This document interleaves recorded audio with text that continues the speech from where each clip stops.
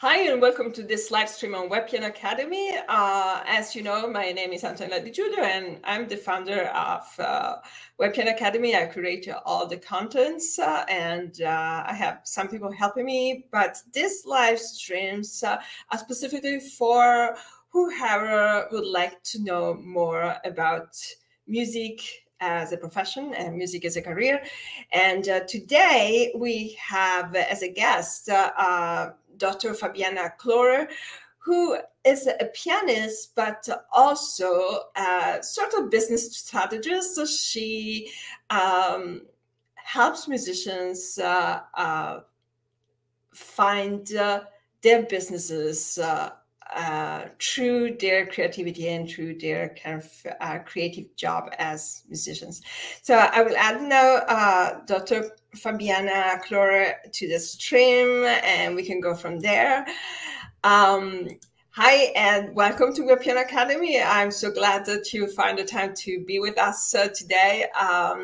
So tell us a little bit about, you know, who you are and how did you end up taking care of musicians as business owners? Because we don't think about musicians being able to do businesses, right? Right, absolutely.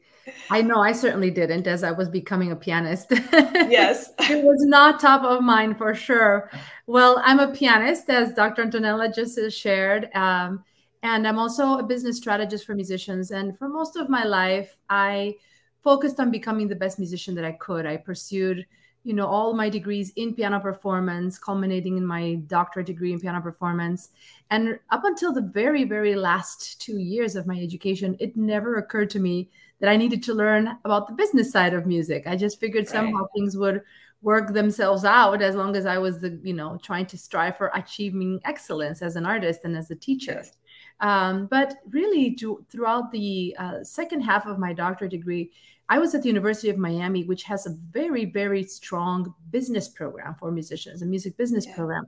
And I decided to start just looking into those courses. And I fell in love with the idea and the similarities between entrepreneurship and music. And so I really just went all in and started learning and researching and discovering how many musicians had been entrepreneurs. And in fact, I don't know if you all know this, but the earliest definition of an entrepreneur from the Oxford English Dictionary in 1897 defines an entrepreneur as one who creates musical performances. Wow. Because even since the 19th century, entrepreneurs were associated with artists because musicians had to do everything to make their music. Let's think back at the recitals. The recital form was created by Liszt, and or Hanon invented this. The virtuoso pianist just because he was an entrepreneur, and then he obviously wanted to sell his books and create some revenues, right? Yes, and Chopin would sell tickets from his home, and Mozart had to do the fundraising and the writing and the composition and performing himself. And it was part of being a musician, historically. Only in the early 20th century, when the rise of managers started to come into play, and more of the industrialization of performers, where there was this difference, right, between like the performers and the people who manage the performers, that it started to become separate. But until then, musicians had to be entrepreneurial in order to survive. And so when I started realizing that this is actually an integral part of musicians, it's not something foreign. Business is not something foreign. I really fell in love with the idea, and I knew I needed to learn not only for my own survival and success and thriving in my career, but also to be able to spread the information with so many musicians who were completely unaware of truly the challenges that musicians face after coming out of academia, after finishing school. These things are not really part of the normal educational system. This is not what musicians are taught. The focus is generally to achieve excellence, to become the best performer, and expect the rest to kind of fall into play. And that's a true disservice that I discovered was happening in the academic system and the educational system. So I created a dissertation around the topic of entrepreneurial concert pianists and really researching what are the trends that allow musicians, pianists to create performing careers while also running their own ventures. And that became the beginning stepping stone of me just jumping into entrepreneurship head on. My husband, who's also a concert pianist, we were both doing our doctorates together. So this was a very important thing because the two of us had to figure this out, right? It wasn't like we could just rely on each other. Like this was it. There was no safety net. So we started really asking ourselves, you know, what are our options when we finish school? What are we going to do? How can we figure out the best path for our career, given everything we've done? And truly the idea of just making our own business started to feel like it was the most tangible option, because up until that point, we were expecting maybe to just apply for college jobs and hope that we were just going to get a teaching job at a university and somehow someone was going to hire us, you know? But and you know what it is that I felt in my, like, I had the same experience, and I consider myself an entrepreneur more than, you know, somebody who would be willing to work in a university, and just, it is just the independence that, and the freedom that gives to you. I'm not like fearing that, I mean, we don't have funds in the academia and then I will have no job tomorrow. I don't fear that because I have my own things. I have my own resources. I have my own several streams of incomes. And then through that, I create my own security, and I feel safe that if even one student won't come one day, I still have 7 other streams of income that I can count on to survive and thrive, instead of being dependent of somebody else's will and wishes. I have my own freedom to create what I would like to give, and to, you know, it's a way of serving the world in a kind of in your own way, with your own creativity, instead of, you know, being dependent on whatever curriculum is going on in a music department, for example. Yes, and you know, this is something that in many ways is very foreign to the way musicians are trained. And it's actually in many ways the opposite, because if you think about our educational system and the idea of standards of grading, standards of achievement, we're, you know, doing examinations, we're trying to fit into a mold, we're trying to conform to some standards that have been established for us in terms of what represents this level of achievement versus the next level of achievement. So all throughout our training, we're taught that we need to fit in and conform to the norm, right? We need to meet the standards. We need to do the things, hopefully, as everyone else, so that we can be approved and promoted into the next level. And I understand the rationale for that, because, of course, when you're in musical development, there needs to be a milestone sequence of where are you in order to get to the next level. I mean, I'm also an examiner for the Royal Conservatory of Music. And I went through 2 years of training. Even after I got my doctorate degree, I still had to go through the 2 years of training to become an examiner and to understand the different standards of excellence and grading. And so I get it in terms of musical development. However, for business development, it's totally the opposite. Right. Business development, it's about standing out. It's about holding on to your uniqueness and trying to hold on to that sense of worthiness, that sense of power and authority, and showing it to the world. And if you're different, it's actually good, right? Yeah. You don't want to be the same as everyone else, because you get buried in it and then you don't stand out, right? So it's actually a very different mentality. So I really enjoyed kind of learning through and understanding how to really position myself in my career. And when we had the idea with my husband of building a music school, we just went all in. And fortunately, a university had a program that was a mentorship program for a business. And so they helped us, they supported us, and we were able to create our school while still finishing our doctorate degrees. And now it's been 11 years that we've been running the school. It's called Superior Academy of Music, and it's in Miami, Florida. We were finishing in the university there. We opened it right there. And after 5 years of running the school and starting the program and really going through this avalanche of lessons, from being 100% pianists to learning into becoming business owners, and not just any business, but like a business where we were giving absolutely everything. We leased a commercial space in a mall. We signed a lease. We invested all the money that we had, and got into debt. We got investors also. Right. We asked for friends, family. Like, we did everything. We put everything into this venture. There was no backup plan. There was no, if it doesn't work out, well, no, this had to work out. And so we went into this process really head on, and it was a learning journey. It continues to be. But after 5 years of running the school, I also became a mom, and I started to really wonder, what else is there for me to do? I learned how to create a music school. Our students were winning music, competitions. They were entering universities with full scholarships. They were getting great recognition. Our school was featured on PBS twice. Wow. It was just a series of milestones that I felt I had met, but I knew that there was more that I could do, that I could serve at a greater capacity. And the opportunity to move to Texas kind of fell on my lap through an email that I got.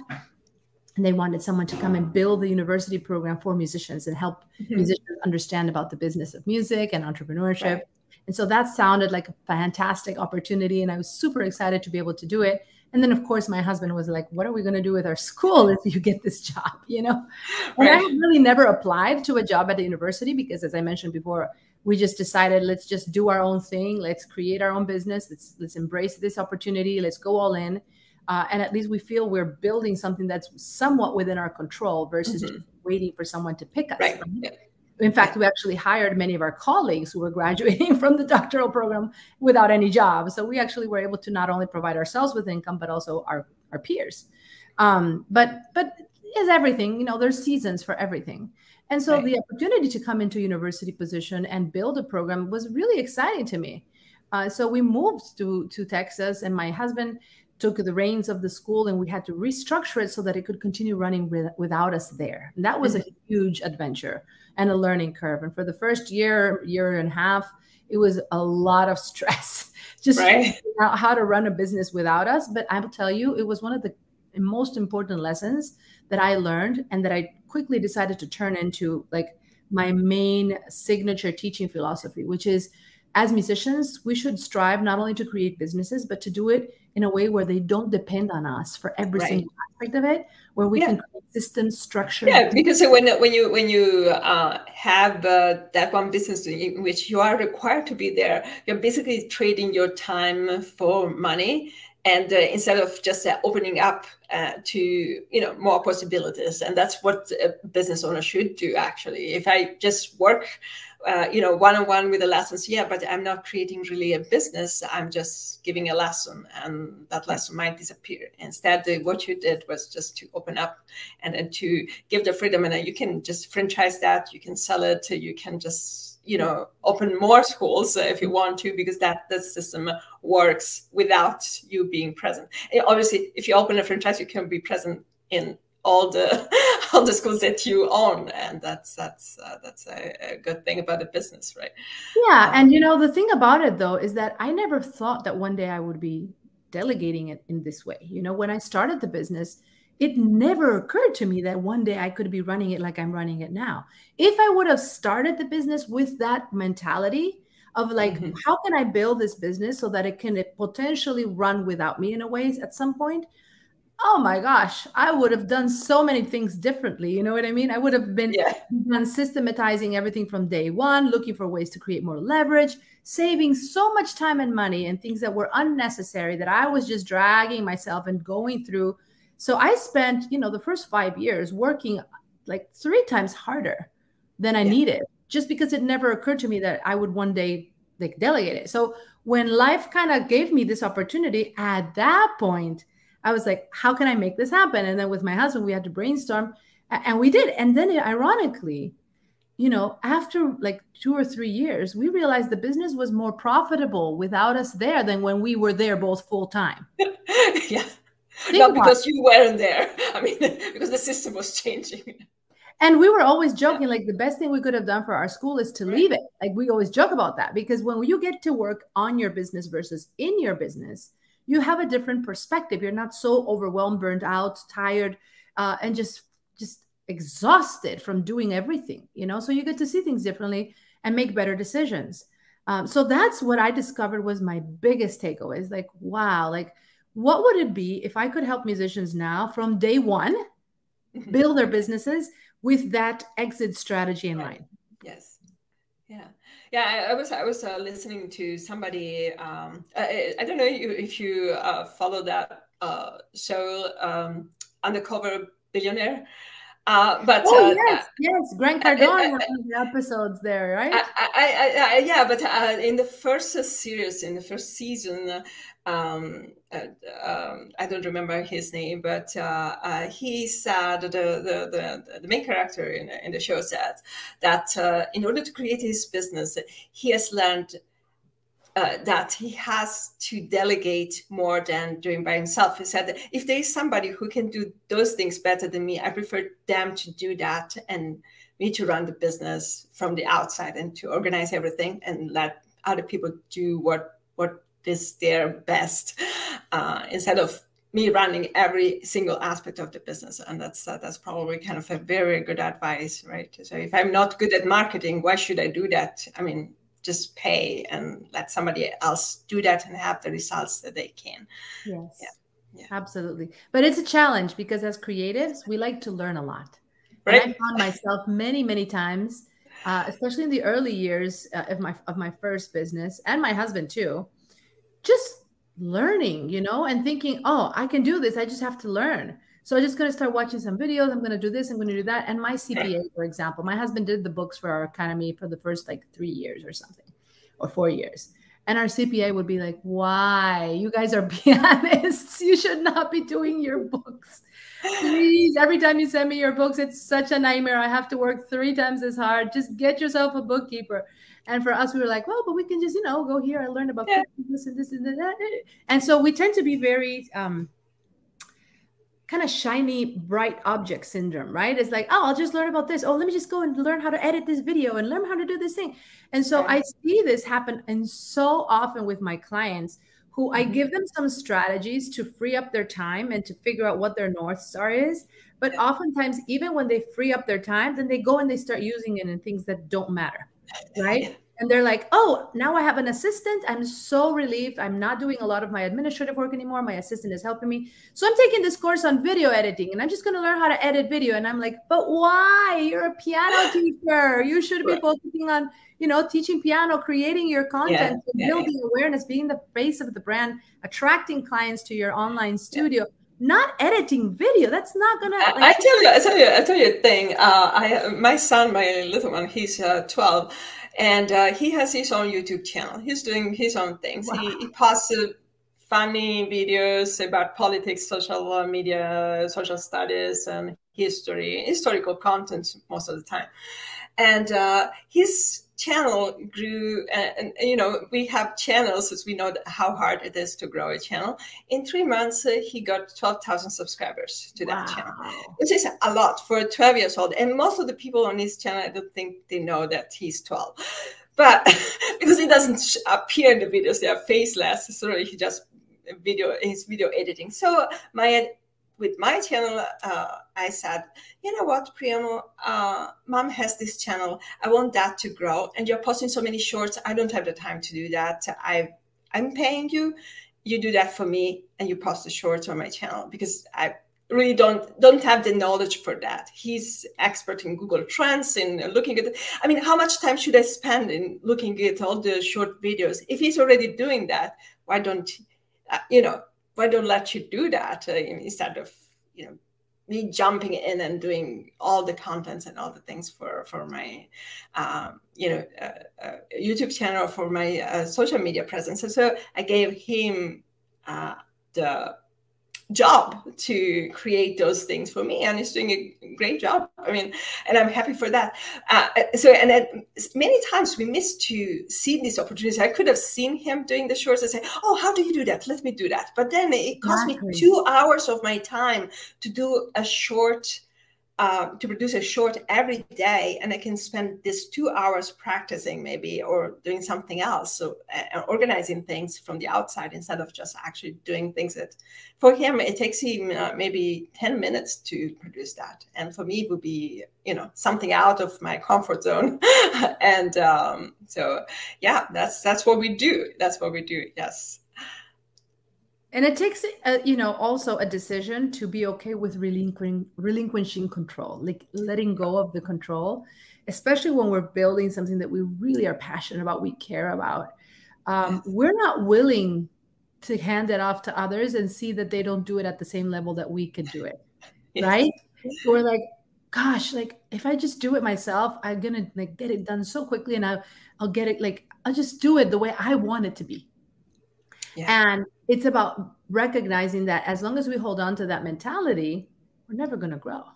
We need to be able to step out and say, I really like this is something I'm doing really well, but I should step out so that I can focus on, more strategic analysis, thinking, visioning, all the things that I need to do as a like visionary leader, right? So I need to break down the systems. How do I do this? And I need to be not only willing to offload it to someone else, but to coach that other person. Right. And to be okay when they initially don't meet the standards and they fall short. And we're like, you just missed this opportunity, or you didn't do this right. But instead of like, never mind, let me just give it back and I'll just keep doing it myself, which is what happens all the time. To say, no, like this needs to be created. I need to improve the way I teach this. My person needs to improve the way they learn it. And I have to be okay with coaching them through its success versus expecting someone to just be able to do it from the beginning like I do. And so many entrepreneurs get caught up in that paradigm. They don't want to release control. So I think that's also one of the most important things is understanding that it's worth it in the end. Yes. And so you moved to Texas, you started, teaching in university, or you built up basically what was a music business? Yes. And now you're doing something else. Yes. So after 4 years of running the program and really building in a way a business inside a university, because it was from the ground up, everything had to be done from scratch. And having really great results, seeing our students start building their own businesses in school, just like I did, creating their own, nonprofit organizations, their for-profit brick and mortar schools, everything. It was just so rewarding. And I felt after about 4 years into it, I started to feel that same urge of like, I bet that there's more that I can do and impact musicians, not just in the context of the university I'm teaching right here in Denton, Texas, but around the world. Right. And I also felt capped from an income standpoint. I felt that I was working really, really hard day in and day out in the program. And yet the income opportunities were really, really capped. There wasn't projections for me to be able to grow, And so I felt like there was something out of balance. And from having been an entrepreneur before, and having had my school,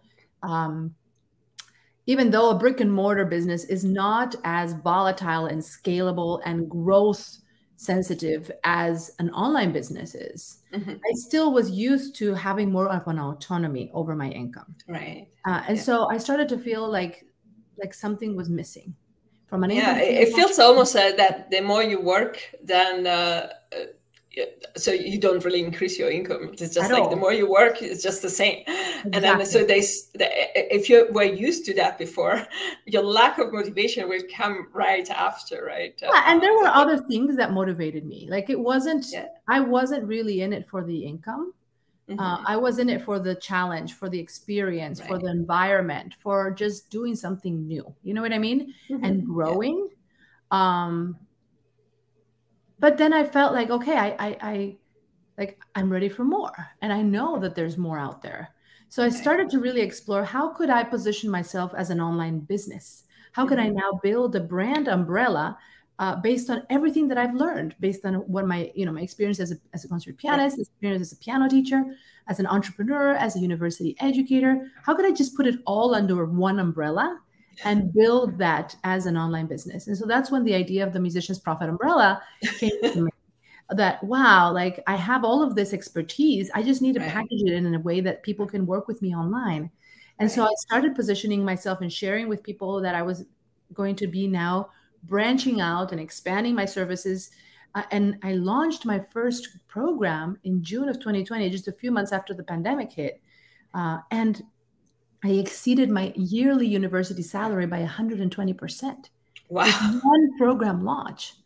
I was just like, how is this possible that I could create this type of financial prosperity and abundance so quickly and without having to work so hard like I've been working in my university? Right. So Yeah. I started to just experiment and continue tweaking it. And there were moments where, you know, things grew, and there were moments where things dried up as I continued testing and experimenting and optimizing my curriculum, redefining who my ideal clients were, how I was going to serve, raising my rates. Everything started to kind of morph and start developing. Yeah. But after like a year of juggling both, having my university job as well as the program I was building, I really started to feel completely burned out. I was just like, this is just too much. Yeah. You know, I was holding on, and I just decided, you know, like if I really am going to do this online business with my full alignment and integrity, which was all really about helping musicians build a business without burnout, build a business that can work without them, build a business that wouldn't require them to sacrifice any aspect of their life, their family life, their quality of life, their health. I was like, why am I burning myself out? Like there's a dissonance happening. So I made the very, very bold move of quitting my full-time university job, much to the shock of most of my colleagues who, as you know, most musicians are trained to want that job. Only. To want that and to only expect that. I remember, I can tell you something. I remember I was working at university, and my colleague who was retiring, I was part-time there. So my colleague was retiring. It was a piano company. So he told me, oh, when I'm retiring, this would be your job. And I was like, almost like scared. I'm like, I don't want to be here until I retire. It was like that kind of reality check. I really don't want this for my entire life. I don't want to be here and accompany students over and over and over again forever, because that's not who I am. I don't want to do that for him. But for him, that was normal. It was trained to accept that as his existence and not wanting anything more. And I think musicians do really deserve a little bit more than just like being out there and looking for random possibilities, because it's not fair towards them, towards the amount of time that they put into the instrument and into learning music. It's just like, Yes. So it was a really bold choice, and let me tell you, at the time that I quit, it's not like I had this security on my business or any of that. I had 3 clients at that time, but I knew like, if I really am going to go forward, and I had seen the potential from my first program launch. Right. So I was like, I know I can do this. I already did it.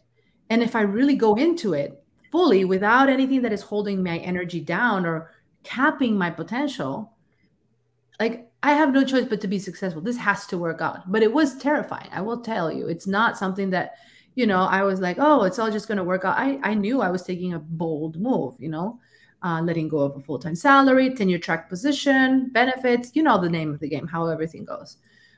So I just decided that I wanted to model what I believe is possible for musicians, and to just show them by my own journey what I teach and what I believe in. And I'm very grateful for that, because entrepreneurship is not for the faint of heart, as you know. Entrepreneurship requires a personality. It's not for everyone. It requires a way of seeing things. It requires a perspective, a willingness to take risk, and a willingness to fail, and to be able to stand up and recover when you do. And so I realized, I want to give myself that chance. And I wasn't sure whether it was going to work out or not. But what I was sure is that I was not going to continue hustling my way through life. I had nothing to prove at that point. I had achieved so many financial and professional milestones. And I was like, why am I working so hard? Who am I trying to like prove? What is this thing? Like, no, I need to have a life. I have 2 sons, a 3-year-old, an 8-year-old. At that time, and I'm like, no, I want to be able to focus on what matters. I want to continue performing and playing and not being so burned out. So that was my kind of final trigger that pushed me into what has been now the last year of me diving full into my online coaching practice and really helping musicians all around the world do what I did, build their businesses, create an online brand, package their skills under an umbrella that allows them to create profit, but to do it without sacrificing their quality of life. Wonderful. So if somebody would like to work with you or get in touch with you, how would it work? So that we, if somebody is listening to this live stream, that would just like, and they are curious about what is your offering, how could they start getting to that? Yeah, my website, fabianaclaure.com, is the best way for people to reach me. I have actually a great training on my website. If you land on the page, you can see it there, but it's also on a URL that is with a gift. So it's fabianaclaure.com/gift. I will add that in the description. Oh, great. This is a great training that gives musicians like the 10 basic foundational steps to start building their online brands. And I walk them through the most important pieces that they need to keep in mind and give them an overview of what it's like to build an online business like I have, and how I help my clients and what I do with them in that capacity. There's a handout to fill out to go along the training. And I think it's really helpful to give that more granular step-by-step framework on how to start packaging your skills. So if you visit my website and you go to fabianaclaure.com/gift, that's a great resource for anyone who's curious about like, this all sounds good, but how do I actually get started? That would be a great place. I also have a Facebook group, a community that I nurture and present free live trainings every week. It's called Musicians Creating Prosperity.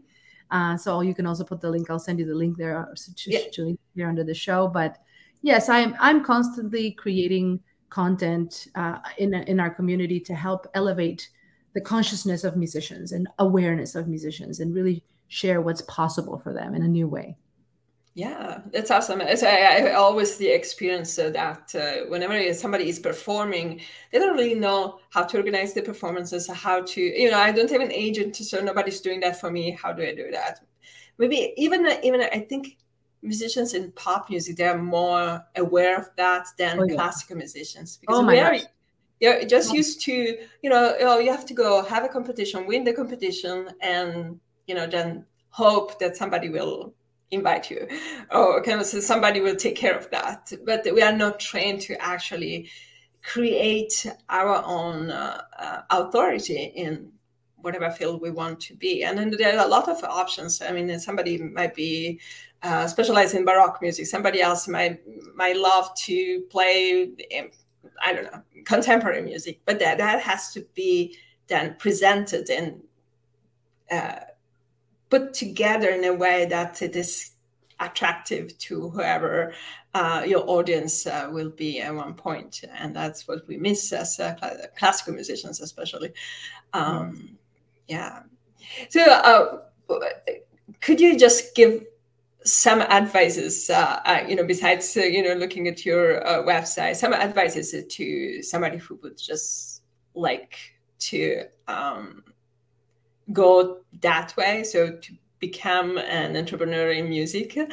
So what would you tell them if they're, for example, starting the university or studying in a university as classical performers?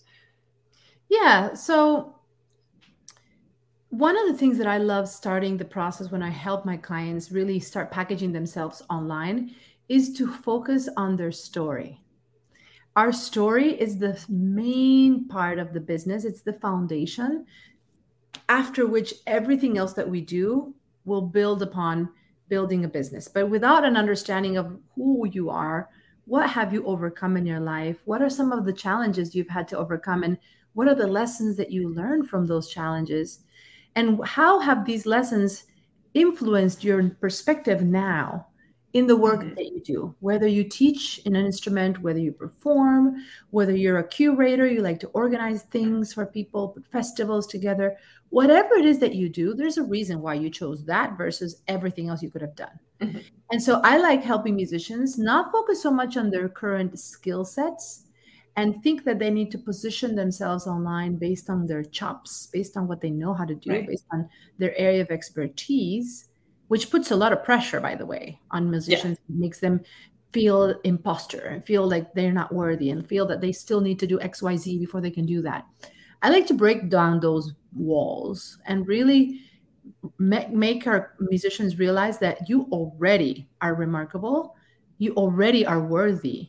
You don't need someone to give you that permission to stand out in your authority. Who you are right now is already a wealth of experiences, of insights of inspiration that can create so much impact into the world.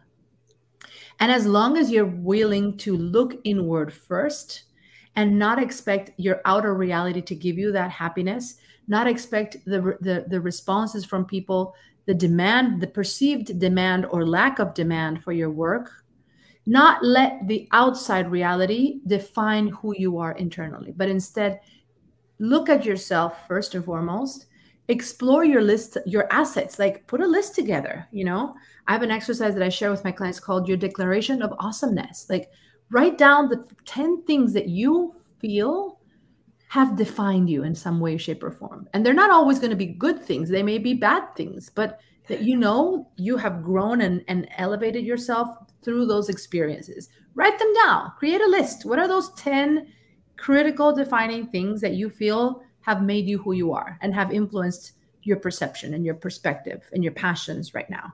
And then start asking yourself, who could benefit from these skills? Like who would be the ideal type of client that could benefit from what you've learned?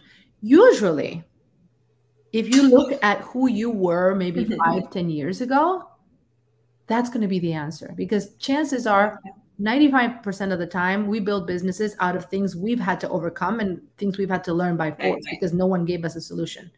So it really can be a very easy process if you simply reflect on who you were 5 years ago. Can you envision there's more people right now in that position? If the answer is yes, bingo. That's already a foundational element. You know your story, you know who your ideal clients potentially could be. And the other thing is, have people already been coming to you? Like I found that happens a lot. You already have a brand. We all have a brand, even if we haven't set out to create it. People already associate us with certain things, right? So most of the times, if you just reflect on the people who've been coming to you already informally, and just asking for advice, or can you tell me about this? I'm sure, Antonella, you must have people who come and ask you about like creating a live stream online and building an online piano academy. Oh, well, by the way, so I did, because of those live streams, I conducted some live streams for Tone-Based this past summer. And it was all kind of such almost a coincidence, because I'm doing my live streams here on my own channel, and they were interested in some live streams as well. And then that's what I did it. And that's probably, that's what you're already doing is already your business. Who you already are is already your business. And then you just need to pack it that in kind of from a kind of a frame, and put it in a frame and say, okay, so this is what I'm doing. And at times we get lost and say, okay, I'm doing this, but I'm also doing this. I don't know who I am, right? Yes. I read a sentence in a book. The book is, I don't know if you know that book, is Think Like a Monk by Jay Shetty. And he starts one of his chapters exactly with the sentence, or with the exercise that you were talking about.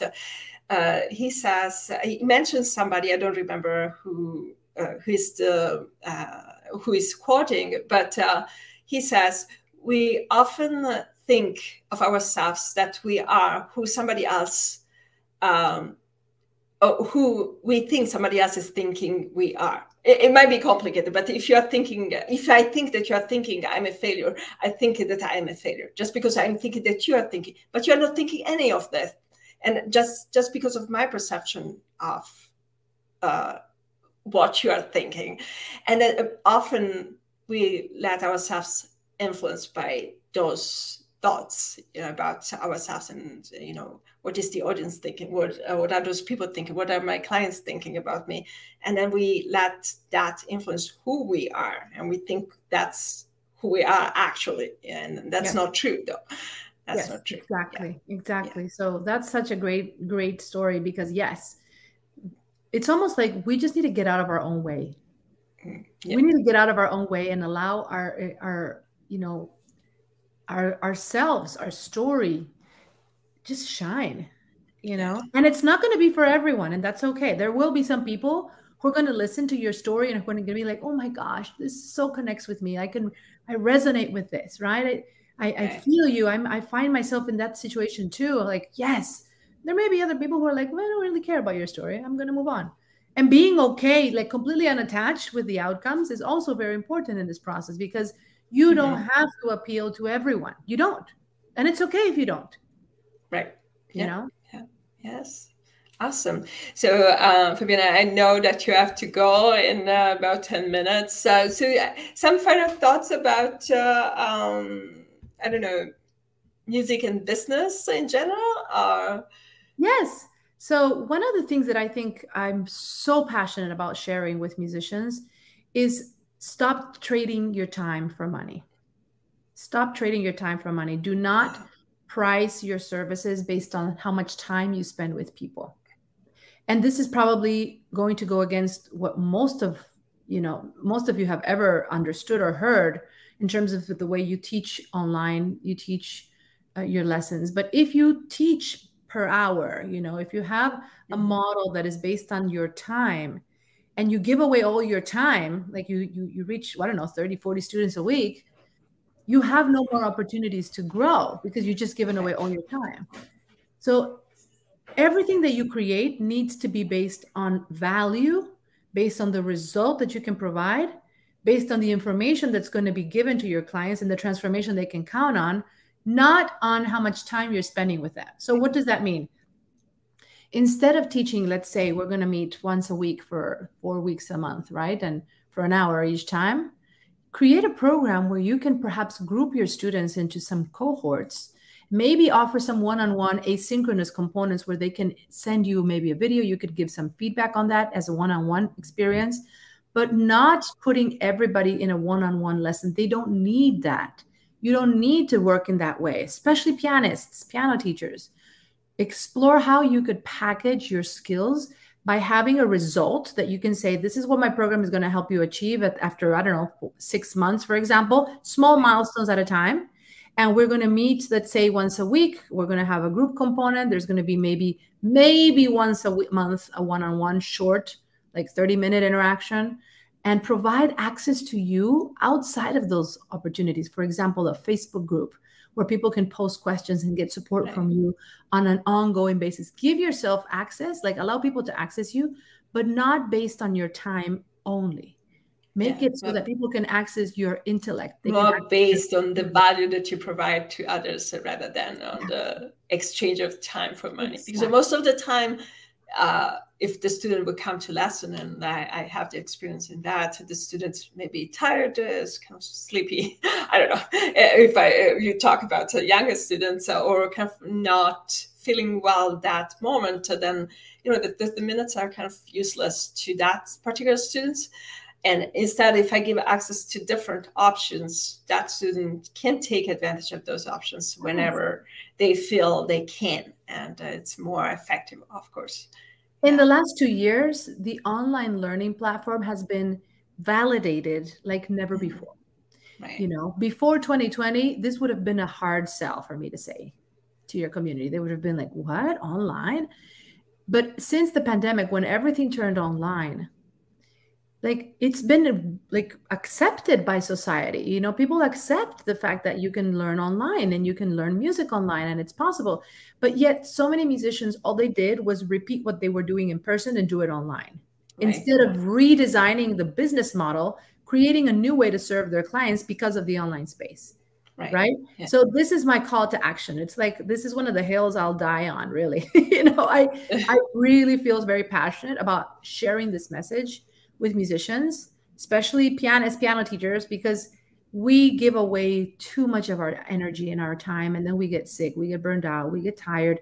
Our students don't appreciate us. We're underpaid, undervalued, and it doesn't have to be. One of my clients started working with me. She was teaching cello online, and she was just so burned out and so exhausted. We packaged her business in a way that she could actually focus on the result, put it together in a 6-month program, priced it at $5,000 per student. And in 3 months, she launched her first group program, made $25,000 just with 5 clients. Why? Because she switched for no longer trading that time for money and instead focusing on the value and the result. Yeah. So this is possible. You can do this. Musicians are doing this. Yeah, that's awesome.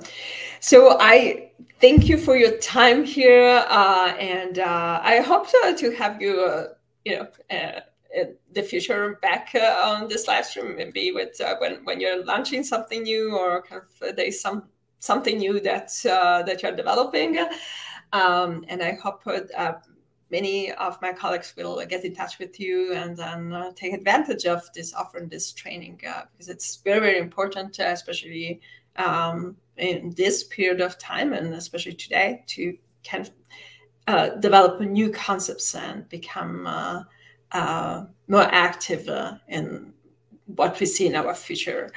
Yes, absolutely. And thank you for providing this wonderful space. I mean, we need this as an industry, you know, as a community. Musicians need platforms like the ones you're building here with your channel and your WebPiano Academy. I also want to just thank you for providing this space for all of us to be able to have these important conversations. This is a very important part of helping things improve in our industry and creating the change, is just having the opportunity to bring these conversations to light. So thank you so much for creating this. Thank you again for being with us, and so I wish you a very, very nice day in Texas, and so I will probably see you soon. But thank you very much. Bye.